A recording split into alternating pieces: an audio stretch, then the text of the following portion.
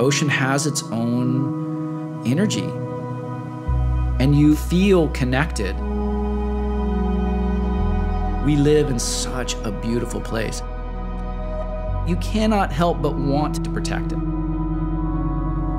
You could just go through California and experience all the different places. I mean, you could take a lifetime.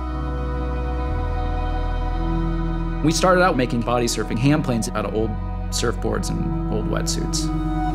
My job is to look at people's trash and then invent products around it. It's sort of a business of faith. Body surfing was really big in the 70s, and then it just disappeared. You're literally flying,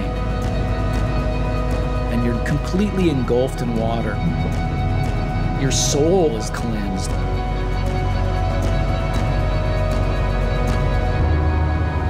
You go in stressed out, and you come out a shiny person. And then to be able to sit with your family and friends and just relax as the light changes and then the fire's going, it's an amazing way to end your day.